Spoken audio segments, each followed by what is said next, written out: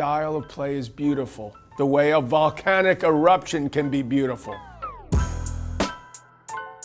John McEnroe, the former American professional tennis player, paid tribute to the 22-time Grand Slam champion Rafael Nadal by saying that he has never seen anyone like him before.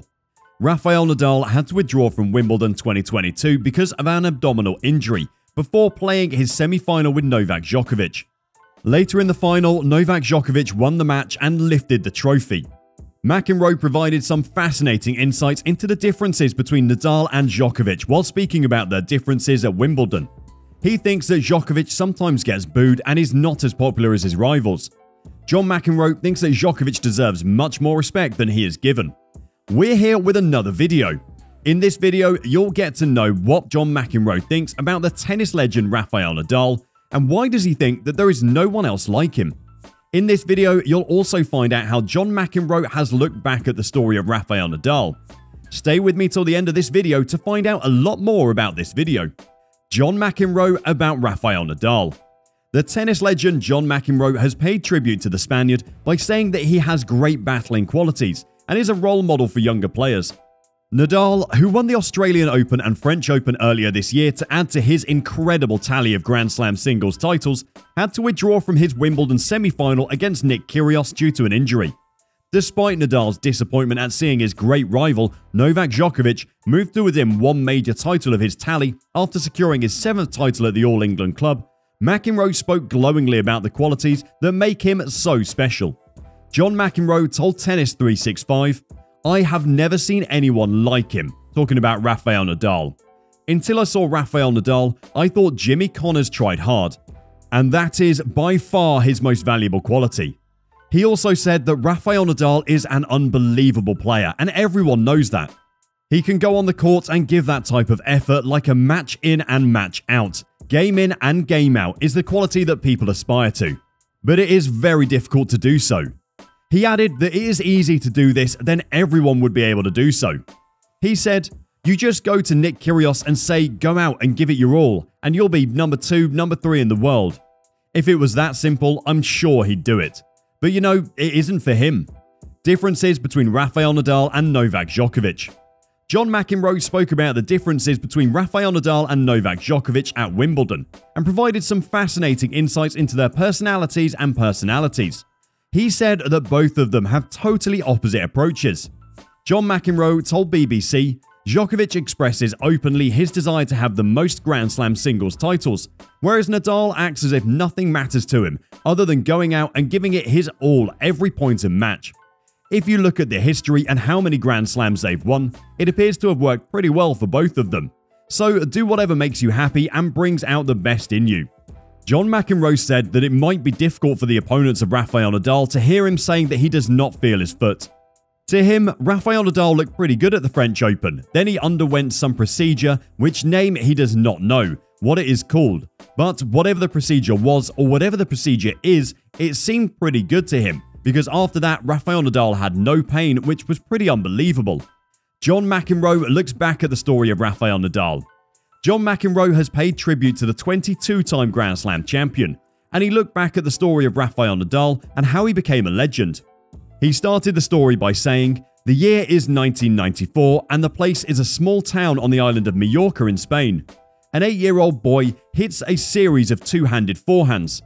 When his coach was looking at him from the side of the court and suddenly, he had a thought, a mind-astonishing thought. He said to the boy, 'Rafa, try to play your forehand with your left arm only.' On which the boy said, 'Really? I'm right-handed,' so the coach said, 'Yes, do it and trust me.' And this is where the journey begins. This right-handed boy started playing with his left hand. Yes, ladies and gentlemen, the greatest left-handed player, Rafael Nadal, is actually right-handed. And with his left hand, he's just won 22 Grand Slams. It is an example of the uncompromised and cruel approach of the coach, Uncle Tony, developed when he saw potential in his 4-year-old nephew. Later in 2005, at the age of 19, Rafael Nadal won the Roland Garros, and this was the time when everyone knew that Nadal excels at doing things in difficult and different ways. Then fast forward to 2009, when he played the greatest match in the history of Wimbledon and won 9-7 in the 5th. That was the day when Rafael Nadal shone the most. He continued the story by saying that Rafael does not have the balletic grace like Roger Federer, but he thinks that the way he plays is beautiful, just like a volcanic eruption can be beautiful. After this, John McEnroe talked about the battleship that Rafael Nadal shows.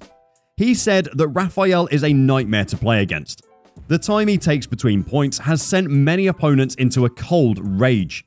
John McEnroe ended the story by saying, "Most importantly, this raging Spanish bull is just the greatest fighter of all time. It is tough, and then there is Rafa tough." John McEnroe about Djokovic.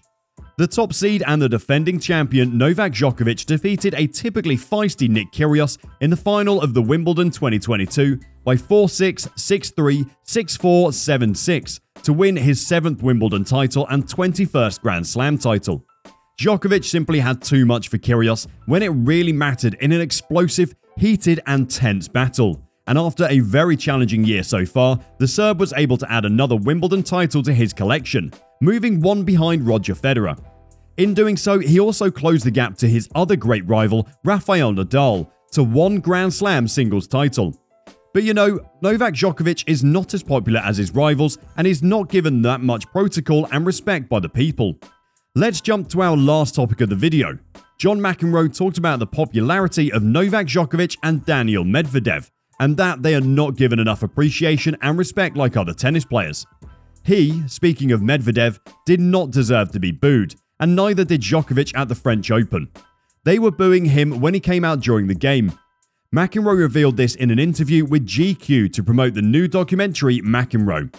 "Djokovic, you may not like him as much as Nadal or Federer, but for God's sake, he's a credit to our game." John McEnroe also thinks that Daniil Medvedev has not recovered from the loss he was borne at the Australian Open final. He is still emotionally disturbed. The reason for which is not because he lost the final, but because of the crowd. Then, John McEnroe also gave his own example of how a crowd can impact the mental health of a player. "I was unique. I had the ability to draw a large crowd. I received the loudest applause during my loss to Ivan Lendl at the French Open. 90% of the audience was cheering for me, but by the end, they were all cheering against me. It takes skill to have a crowd that loves you and then hates you by the end." This was all from the video. As you all have seen what John McEnroe has said about the 22-time Grand Slam champion Rafael Nadal and Novack Djokovic. What are your thoughts on this? Share your thoughts in the comment section below, and if you liked the video, please give it a big thumbs up. Also, do not forget to subscribe to the channel and press the bell icon so you do not miss any updates. See you again with another video soon. Till then, bye bye.